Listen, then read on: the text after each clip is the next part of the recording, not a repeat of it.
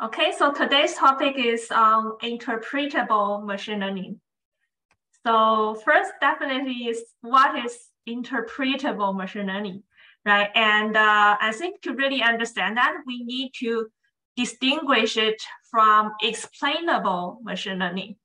So to me, interpretable machine learning is like a glass box machine learning. So you are going to build a model that is not a black box. So it's a glass box. We call it a glass box approaches. So some examples of this interpretable machine learning is the linear models, right? It's just as simple as linear regression, right? So it's very easy to understand. And also decision trees. And then in this talk, I'm also going to talk to you about the rule list model and even one more advanced model called explainable boosting machine. So these are all glass box approaches, which is the interpretable machine learning. And people also talk often about explainable machine learning.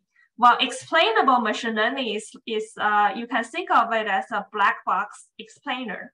So in this scenario is you have trained a black box model, which can be very complicated, right? Just like not explainable boosting machine, but just as usual XGBoost or some other boosting trees that is not that easy to be interpreted themselves. And also deep learning, right? So people usually think of it as a black box.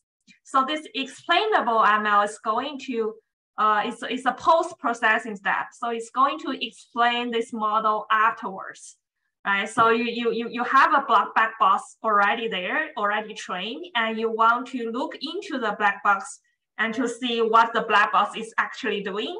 What we're trying to approximate that. And again, there are many algorithms. They are also model agnostic. Algorithm means that this type of analysis can be applied to any black box model, such as NIME, SHAP, and also some other sensitivity analysis and partial dependence analysis. So in today's talk, I will mainly focus on the first one. So mainly focus on the glass box ML or interpretable ML. And maybe in the next one, I will talk about an explainable ML. So to see how, if you have a black box model, then how can we look into that black box model?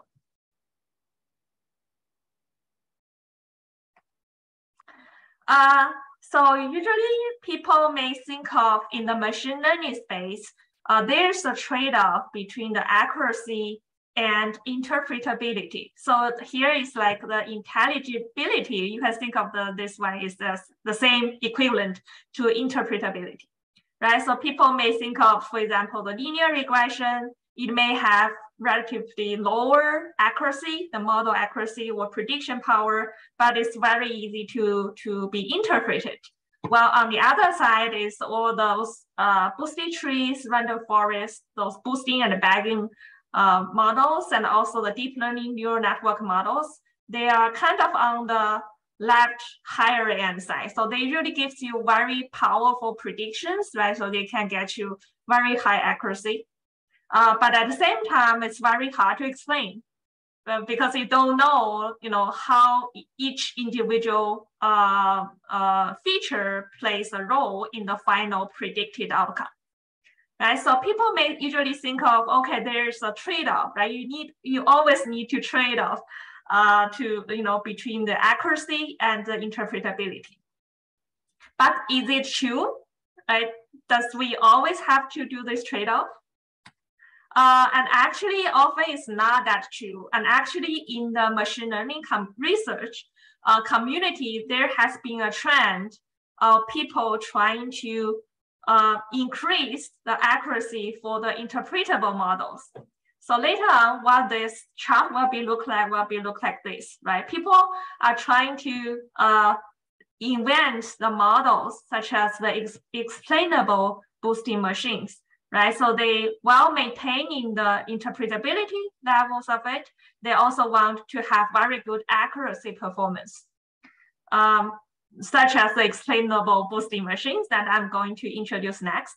And also the decision trees. So people are also evolve the decision tree, maybe converted to some like rule list based models, so that we have shorter rules, because decision trees, you can get really, really long paths to the leaf nodes. Sometimes it's not that direct and straightforward, right? So people then trying to figure out how to shorten the rules, and maybe you can have the most impactful short rules to help you make that decision. So the scope rules is one of models that is that aims to do that.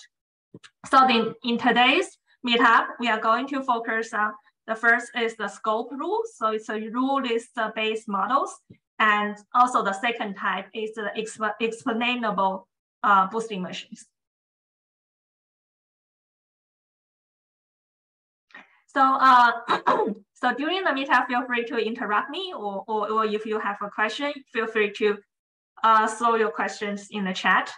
Since this is interactive, I hope it is like a conversation, like a meetup. So first, let's go to from decision tree to rule list. Right, so this is sometimes what a decision tree can look like, right? So you have a root node, and then at each node, you are going to make a decision like which feature to use and at what point to split the data set. So, and then you are going to grow the tree until, say, the maximum depth is reached, or the leaf has this minimum number of samples in the leaf nodes. So this is what the decision tree looks like. And at the first glance, of course, you can see all the rules at each node, right? But it can grow really, really deep. And then at that time, it's not that interpretable anymore. And people may feel like, well, it's too long to, to figure out all the rules and to figure out why it makes that decision at the leaf node. And then people kind of move on to the rule list, because we still love rules, but we want shorter rules, right? So people propose a question like, can we have a set of rules that can be expressive as decision trees, but at the same time be more compact? And also more compact means shorter rules. So basically we have a shorter path till we make a decision. And also we want to minimize the duplicates, right? For example, on the decision tree, these two leaf nodes, actually they share a lot in common, right? So these two rules, they only differ in the last split point, and all the previous split points are exactly the same. So they have these two rules has almost 90% overlap, right? And in the rule list based models, we don't want that. We want the duplicate rules as smaller as possible. So that's the main difference between the decision tree and the rule list model.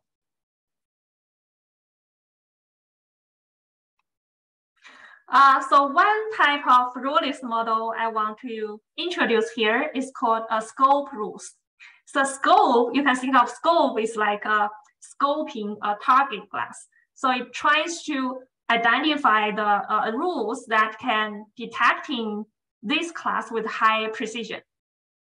Right, for example, so this is an example of the output for this model. Right, so for example, the goal is to predict the risk of the loan default.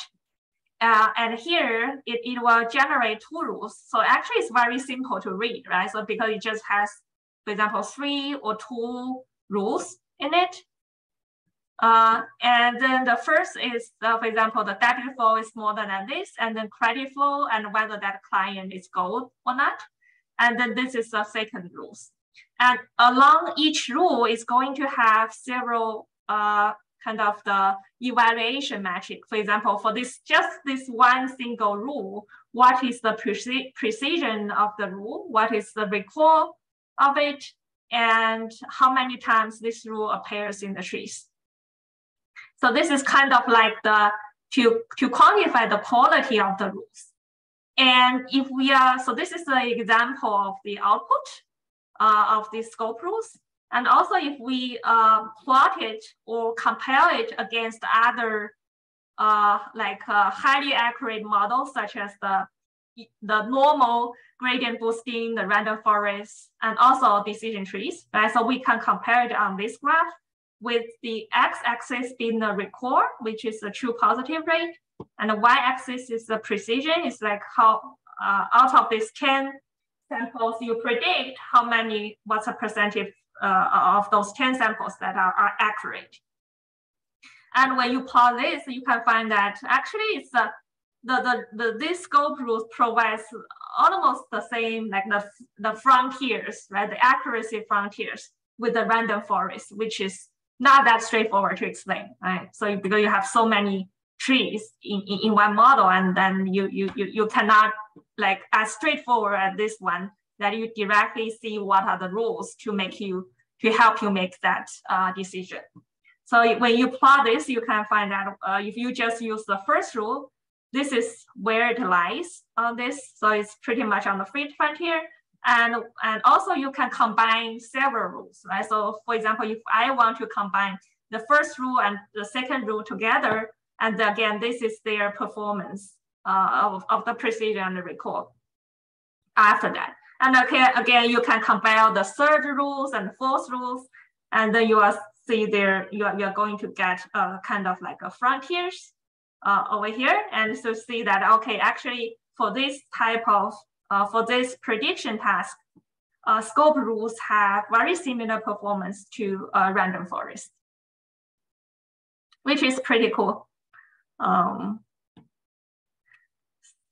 Okay, so any questions so far before I move into the details of scope rules?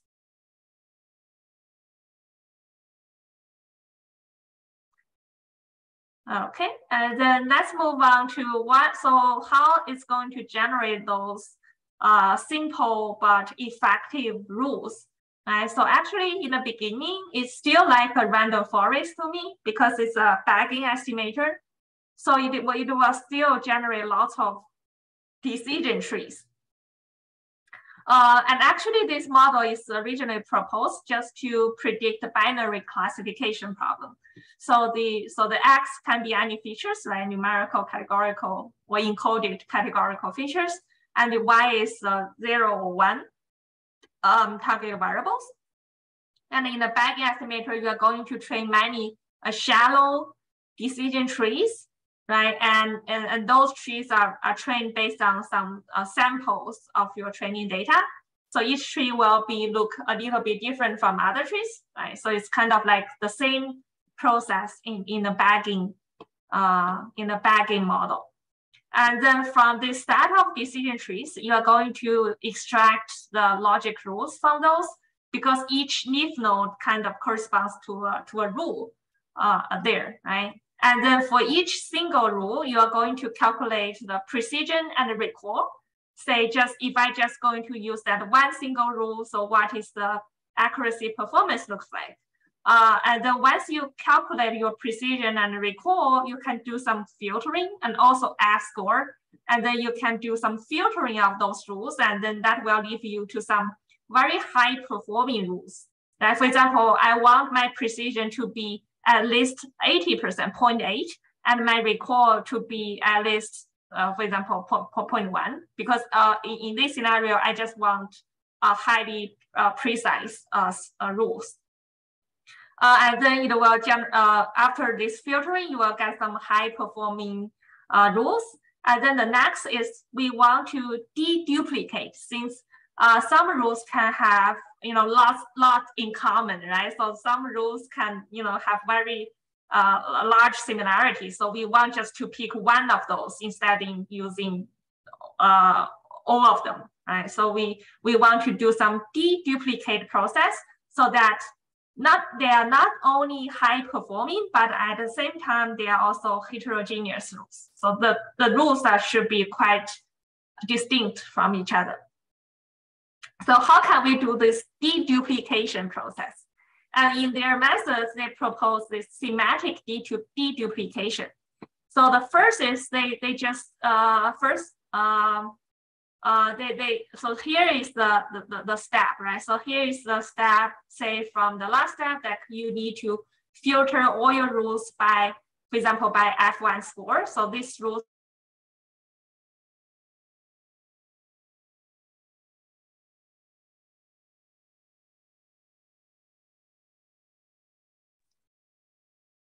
Let me turn off my video.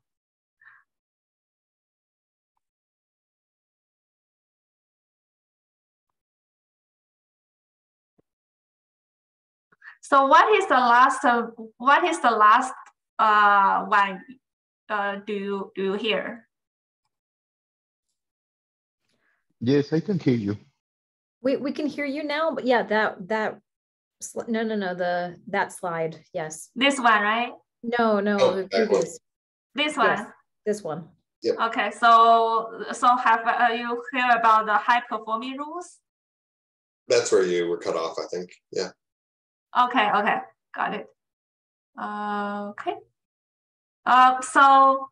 So here, say once we have these high performing rules, say according to the threshold we set, right? And then we need to do some another process called the deduplication process. So the deduplication is to figure out, so like three rules, right? Say we have three rules, three high performing rules, but this rules has a lot in similarity.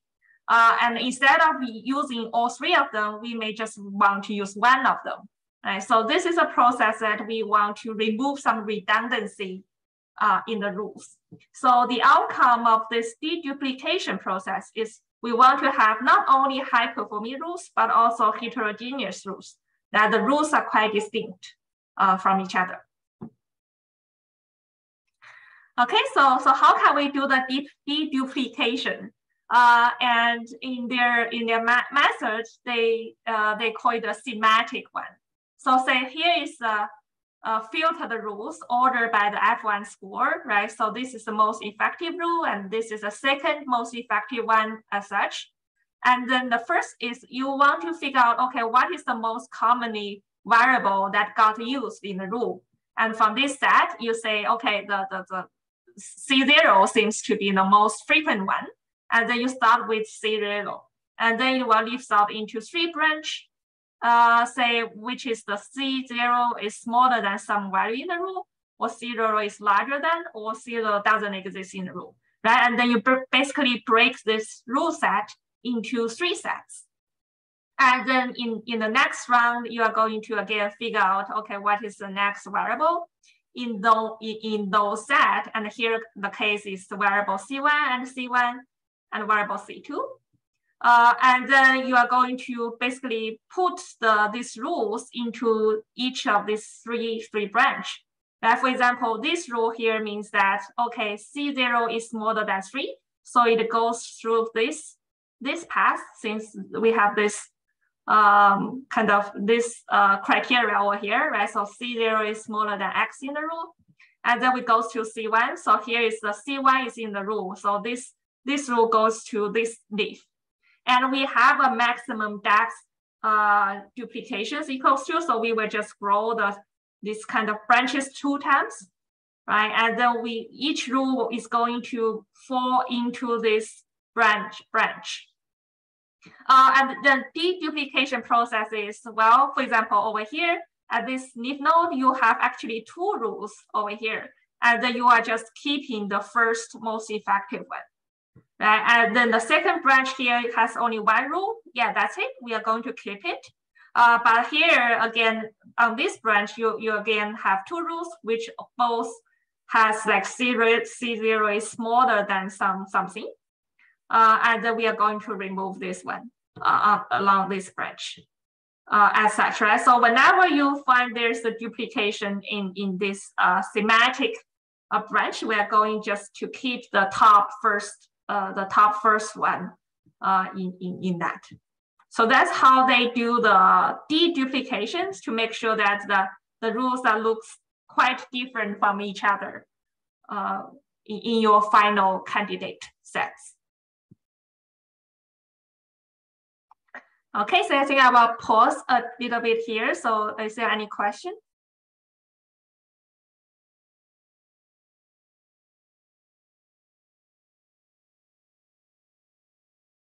Okay, if not, then we can see some examples.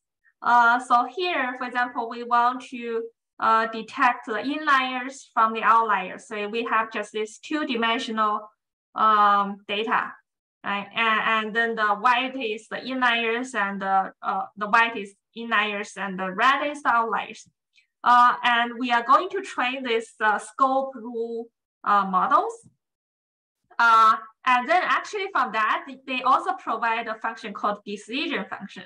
So this is basically tell you, okay, what area kind of are most often picked or most often covered by the rules. For example, the dark blue area, so this area shows up a lot in many rules, right? And the lighter ones means maybe this region is only covered by one rule or two rules. And these dark blue regions are covered by many rules. So it's kind of showing the confidence level of how likely that these are true outliers. So we can call the decision function to see what this model is doing, like overall. And what is more interesting is you can also plot, say, prediction with just the top rules, right? For example, if we just set the top rules to be 1, and this is what the region looks like. So it's just so this is the rule for the top 1 rule. So it's C0 has a range and C1 is smaller than some value. So you got this region. And this is just 1 rule, right? And seems already very effective. And then say we want to predict with top 2 rules. And this is the second most effective rules over here. And then this already covers pretty much a very good regions to it. And then if we set the top n rules to be 3, so this is the third more effective one.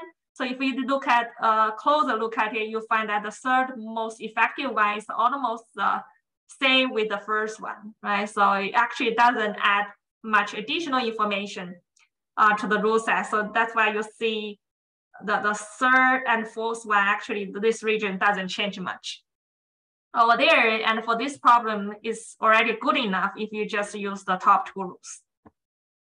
Yeah, so I think it's very straightforward, and also the rule is very easy to read since it's very short. And also we want to make sure that the final results, the set of rules are diversified, right? So the second rule is quite distinct from the first rule. Yeah, and the third and fourth rule is kind of the overlap with the top 2, so we may just remove them. So this problem is just solved with the top 2 rules. Yeah, so I find this type of models very useful, especially you want just to have a very quick decision and have very direct insight into how the model is going to give you a number, right? So you can get a very quick, fast output just based on this logic comparisons. Yeah.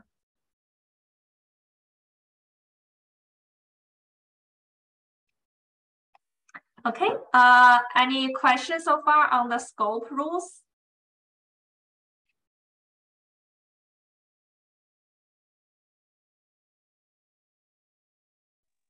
I have a question. Data is from real data, or it is synthetic? Yeah, this data is synthetic, just to show what this is doing, just to show different rules. Yeah, is synthetic data, this one. But the first one, this one is the real data. So it's to predict known default. So this one is a real data set that they just tells you what is the top effective rules that can already kind of pretty much solve the problem to some extent. And they claim that they have equivalent performance to random forest on this problem.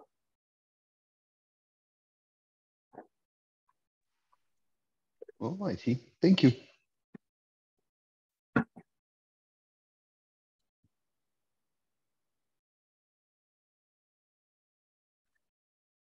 Okay. So next time when you want, when you feed a decision tree, and you feel, well, the decision tree is so deep, you know, to figure out all the rules, or so long to reach the decision. Maybe you want to try some of these rule list-based models to see whether they can give you a more abbreviate, you know, more direct, straightforward rules for you to make that, to reach that decision point. Okay, so next, I think we are moving on to a more powerful interpretable model. It's an explainable boosting machine. So in order to introduce that, I want just to briefly recap on what is a boosting machine. So, a boosting machine, first you need to choose a single estimator. Okay, so people usually choose a tree, like a decision tree, as a single estimator. And then originally or normally for the normal boosting machine, they usually, each tree can actually utilize any feature. So say you have 10 features, then each tree is trained on those 10 features. And then you train the trees iteratively. That means first you just train one tree, right? So for example, on this synthetic data set, so you have kind of like 5 groups, the Y over here. So in the first tree, you just train one tree. So it gives you just a one split one, for example, over here. And then you calculate the residuals of the actuals versus a predicted value, right? So here you plot the residuals from the first fitted tree. And then the next time you are going to fit a tree to the residuals, right? And to further reduce the residuals from the model. So this is kind of the predictions tree on the third iteration. And again, you find that this is your residual left from your data. And say you later on, you train this iteratively and until you reach the iteration 19. And then you find that, oh, the tree can capture this variation already very well. And then you find that the residuals are kind of no obvious pattern in there and it's all close to 0. And that indicates the end of this iterative process. So the boosting machine is this, right? So you train the trees iteratively and each tree is going to, or aims to reduce the residuals from last tree. And after it's finished, actually you get just one function, right? So you just get one function with all the features as the input, and then it's going to give you an output. And this function is basically a weighted sum of all the trees over there, right? Well, one drawback of this is later on it's not that straightforward to interpret it, right? It's not straightforward to say, okay, out of this predicted value, like why are you giving me that value? So this model does not directly provide a way to give you that explanation. And then people are thinking about, okay, can I make the model able to explain themselves? And then they refer back to the generalized additive model because people are used to using linear models for the explanation because it's just very simple and straightforward, right? So you have this additive effect of each feature over there, right? So then you know, say if you have this kind of linear model, you know that, okay, X1, it gives me this much contribution to the final predicted outcome. And to make the linear model more generalized, actually, we can turn this linear term into a function term. And all of this well becomes a function of that individual variable. Say the beta 1 multiplied by x1, which is the linear term, we can convert it into a functional term of f1 of x1 plus f2 plus till fn, which is the nth feature. So this is your additive model. And you see that actually we move on from a linear one to a more complicated functional form, f. But what we reserving is we still reserve it as an additive model so that we still can directly extract what is the effects, what is the contribution of that feature. right? So if we want the effect from x1, I can just use f1 x1. That directly gives me the effect or the contribution of x1. Similarly, we can also extend the additive model to the interaction, pairwise interaction or thirdwise interactions, and you can learn a function of that.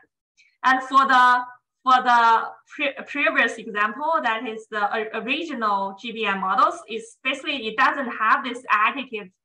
It doesn't have this additive separation. So it's basically just one function over all the features there, right? And then it loses kind of this interpretability of this additive effects. So the general additive model originally is developed at Stanford. Again, it has lots of other assumptions, and it can be conservative. And people right now want to make it more data-driven, that the F. So we want to remove the assumptions of F, like what form the F can take, but we want to use, for example, use a tree to approximate the F form. So people then develop the explainable boosting machine to use the trees to approximate each F over here. And actually people have released, and this is a research from Microsoft, and they call that library as the Interpretable. And this explainable boosting machine is one of the most successful release in that Interpretable library. Okay, so next I think I want to walk through how EBM is trained, right? In a original setting of the boosting machine, you just at each iteration you just train one tree, right? And then in the next generation you do train another tree. So at each iteration you only have one tree. But for the explainable boosting machine, you actually are going to train a tree for each feature. So if you have n feature, you're going to have n tree at iteration 1, and then the idea is the same, right? So you still just train a tree, and the next tree is going to focus on reducing the residual from the last tree. But the tree is all separated. We want to keep it separate so that later on we can directly extract the effect or extract the contribution of this feature 1 or feature 2. So in the next round, iteration 2, again, all the trees are separate. So each feature has its own tree over here, right? And then we can run this many iterations. And this is a lot of trees that we have over here, right? So we are going to have, say, if you have, this is 10,000, actually it's a lot. So if you have 10,000 iterations and you have 10 features, and then you will have 100K trees. And that is n more times than the original boosted machine, since you keep the trees separate for each feature variable.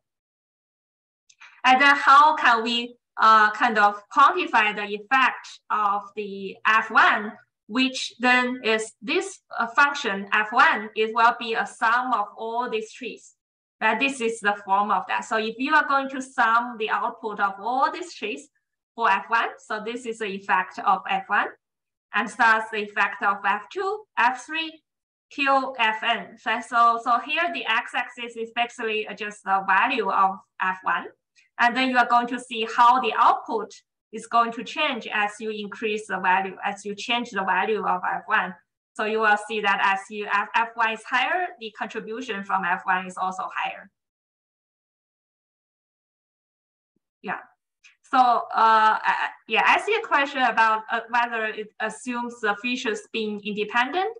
Yeah, so that's that definitely is the limitation of this, right? So it assumes that if you do not model the interactive term, if you just use the feature term, then yes. But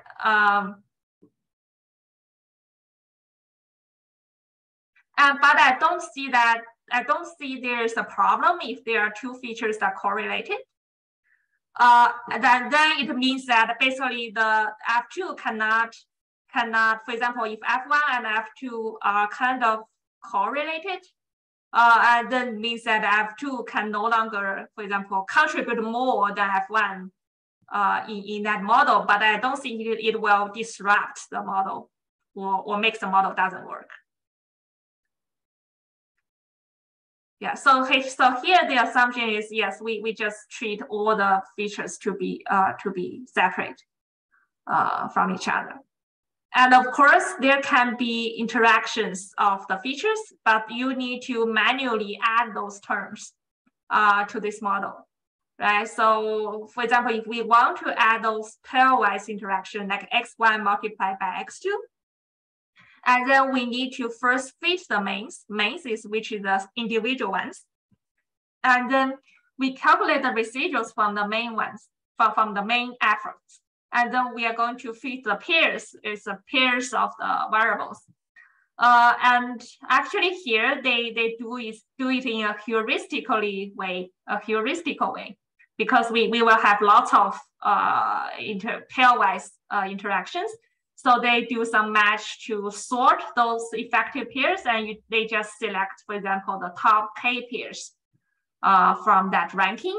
And then they are going to do the same process again with the individual one. But right now, the top or the columns are the pairwise pairs, right? So you have this interaction term of these feature variables. And then for each iteration, you are going to train a tree by you just using that one interaction term. And then here is the kind of the contribution effects for the pairs. Right? So again, the color indicates how high or low that feature pair values is going to contribute to the predicted outcome. And again, so you will have all of these interaction effects from this tree, and the effect is basically by summing over all the output from this series of trees for that pair.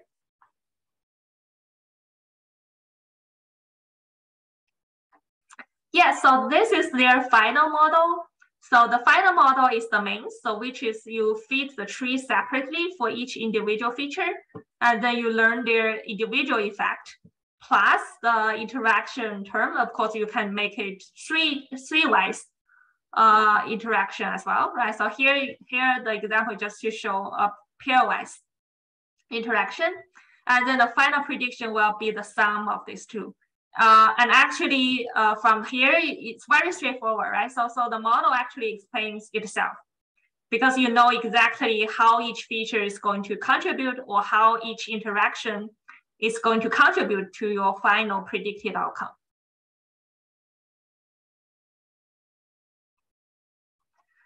Okay, I will pause a little bit here. So any questions so far on the model, on this explainable boosted machine? So any questions on how this is trained?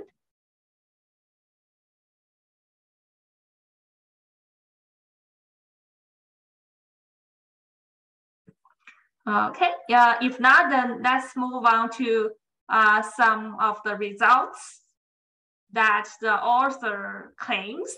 And actually they claim the explainable boosting machine very effective.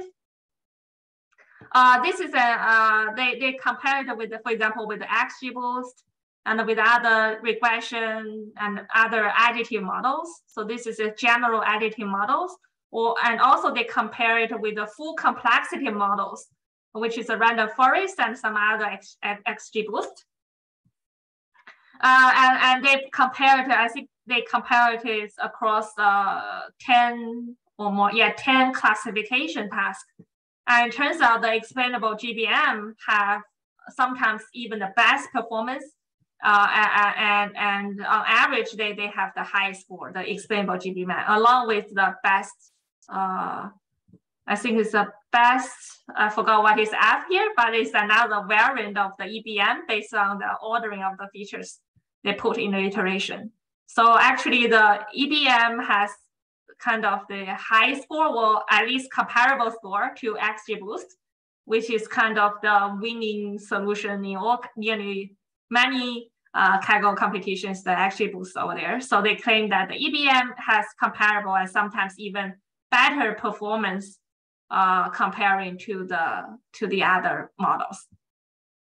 But what is a great advantage or what is a great vote for EBM is you can directly extract the explanation from this model. So you don't need to, train a separate model to explain it, but you can directly extract the explanation from the EBM model.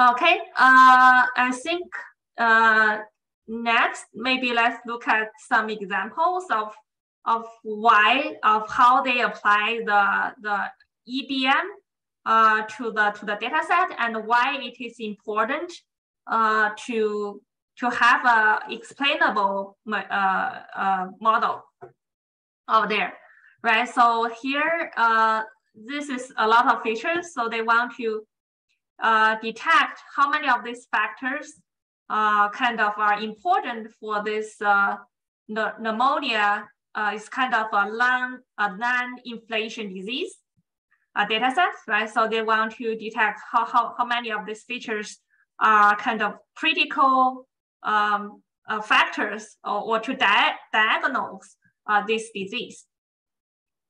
So they apply the EBM to that.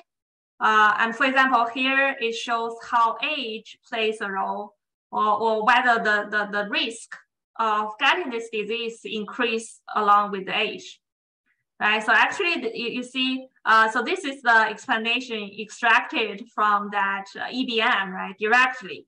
Then this is how the model is making the prediction. And you see that the risk actually increased from around, for example, 65 as such, right? And what is a little bit doubtful is like after you reach like 90 or something, the kind of the risk kind of decline, which is not that intuitive, right? So I think this is because the lack of data over there. So you have less data, so you kind of also you have large variance over here. And then this kind of the risk kind of just decrease due to random clause. So it's maybe not true for it to hold on the right end. So when doctors see this, right? So to see how the model make a decision, and they think this is not true over here. And what is cool for this method is actually they can change it, right? They can say, okay, I want to have, keep it at least not decreasing along with the age. So they can change this 9 towards the end to be nearly flat or a slightly increasing risk of the scores as you age, right? So I think this is really cool because it provides a way to for the people to look into this to figure out whether it makes sense and even provide a way for people to even change that function, change that judgment, so that the model output is more reliable to the expert opinion.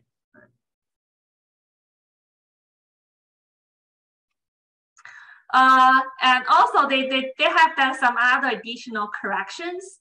For example, there will be some, they want to relate this with other disease, such as whether they have chest pain or heart disease.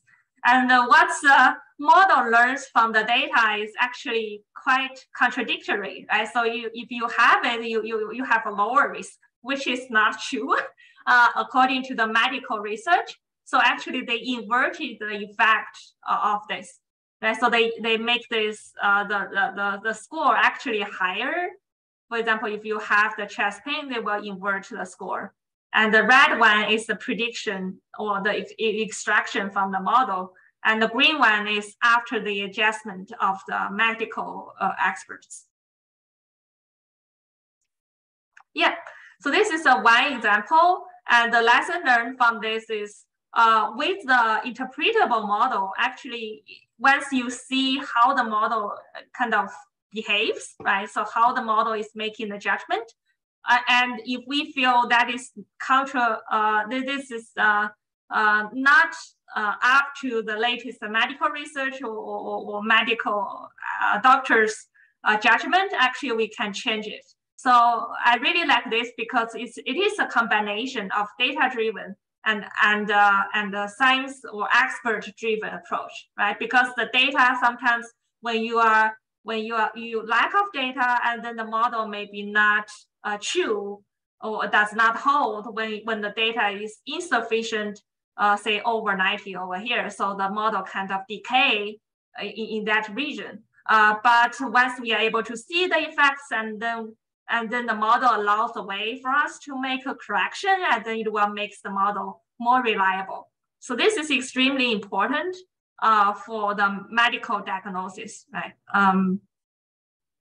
Yeah, so I feel this is really powerful for the medical applications.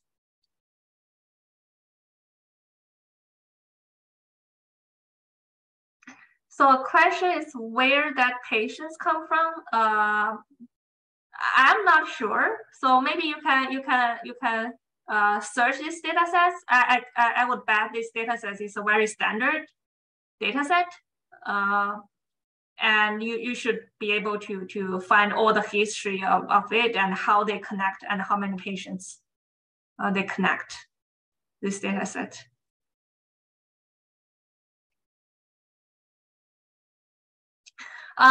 So the second use case is for the COVID-19, right? So for example, we want to predict how the mortality risk increases along with the age. And here, this is the output from the EBM model. So you can see the scores kind of slightly increase after maybe 55, and then later increase further over there. So yeah, so you will see from like by training an EBM, you can directly extract the age effect on the COVID mortality risk.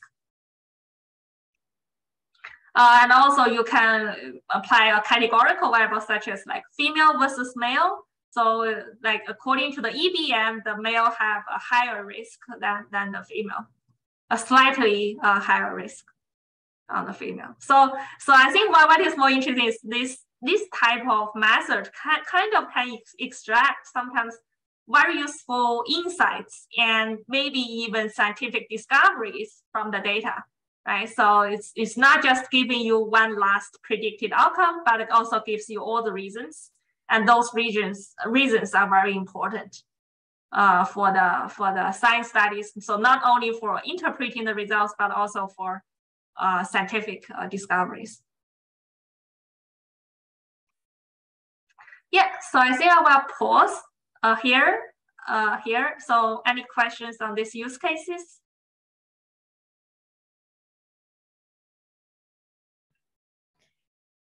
Yeah, I have a quick question for this COVID-19.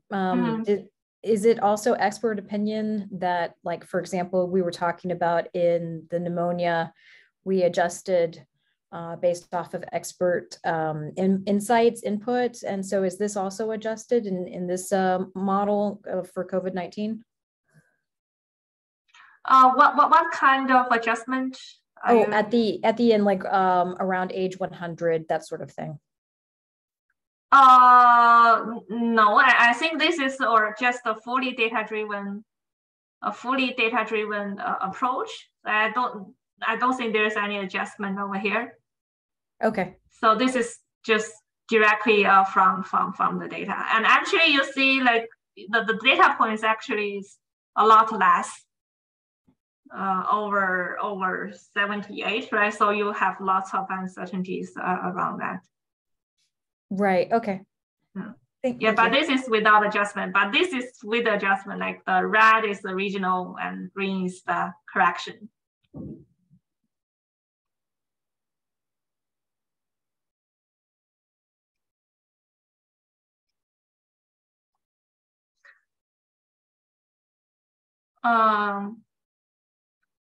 Yeah, so I see another question about the explainability in deep learning models. Yeah, I think that belongs to explainable ML instead of the interpretable ML. And actually in interpretable ML, people have also been developing interpretable deep learning models. So, so that's very cool, right? So you have trained deep learning models and then it can explain itself. Yeah, so maybe you want to look at that area, or if you have a very mature deep learning model already applied in bioinformatics, then maybe later on we will, in the second session, we are going to talk about the explainable ML. Then you can add on top of that deep learning model, these additional explanation models to explain that.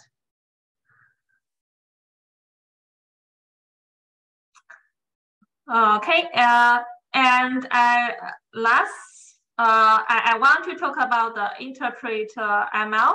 So this is a very popular, I think, a framework also for in the interpretable models and also explanation models. Right? So they in this framework they have the glass box models like this, like the rule list is basically a wrapper around the scope list that I have just talked about. And also the explainable boosting machine. They have this glass box. They also have the explanation model for the black box, like these many different models to explain a black box. And and this library kind of unifies the two world and handles and give it a universal explainer. And this explainer is going to say gives you some global interpretation and local interpretation for each individual predictions, and also to explain the performance and how the data looks. Right? So it also gives you a good visualization and all those interactive parts for the end users. I have just looked at the Interpret ML, and it seems it just released the alpha release. I think it's still under active development, but I think if you want to try out the scope list or the explainable boosting machine, you can try this Interpret ML.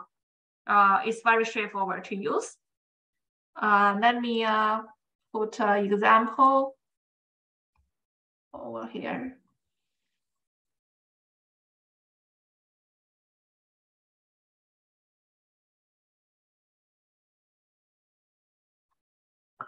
Yeah, so this is their everyone. So this is their documentations. So you see over here, for example, this is an example to use this explainable ML to predict whether the income.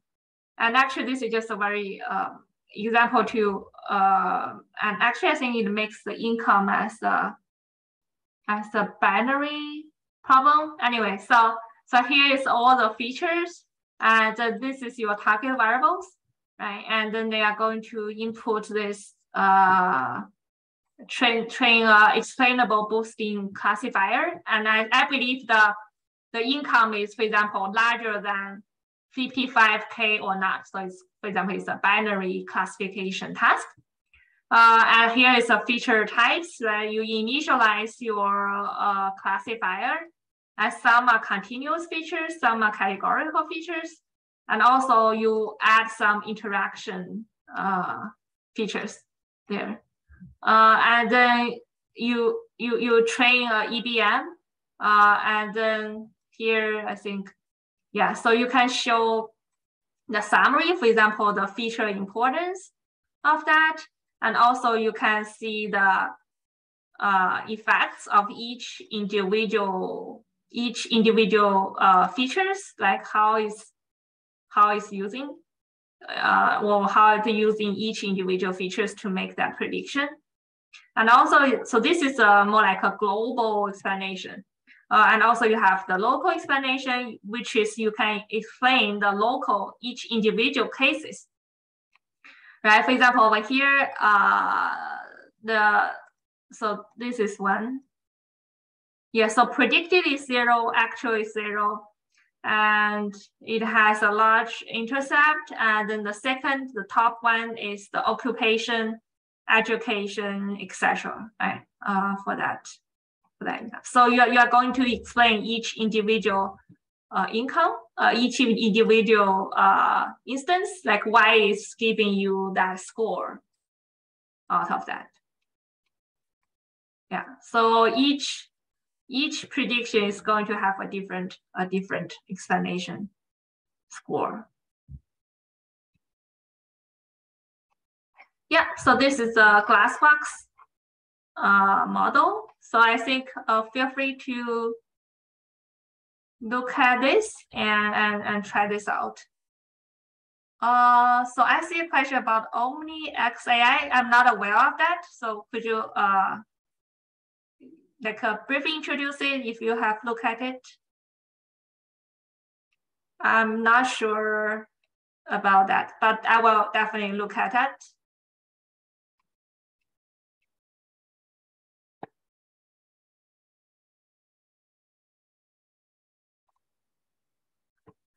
Okay.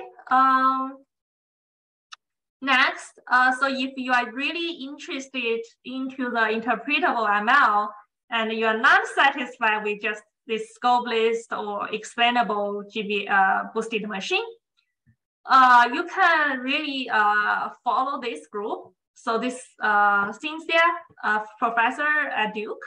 So her lab fully focused on interpretable machine learning. And if you go to, let me put her link over here. So if you go to their website, so you will see various kinds of application of interpretable machine learning, and they have also made computer vision deep learning model directly interpretable by providing some proton layers. So if you are really interested into this and to see how her group is contributing the interpretable or glass box approaches to various fields, you can follow her group. And also she has lots of great talks. You can also find on this link, she has posted many videos, talks on that as well. So it's very inspiring to watch her talks.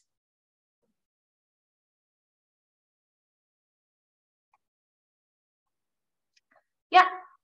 So I think I just want to end today's meetup with this question. Right? So next time when you take on a task, so maybe the first question you want to ask yourself is whether you want to apply a very complicated black box model, or you want to apply an explainable model. I say that EBM, I mean, it's still powerful. It can still gives you a very good accuracy in the end.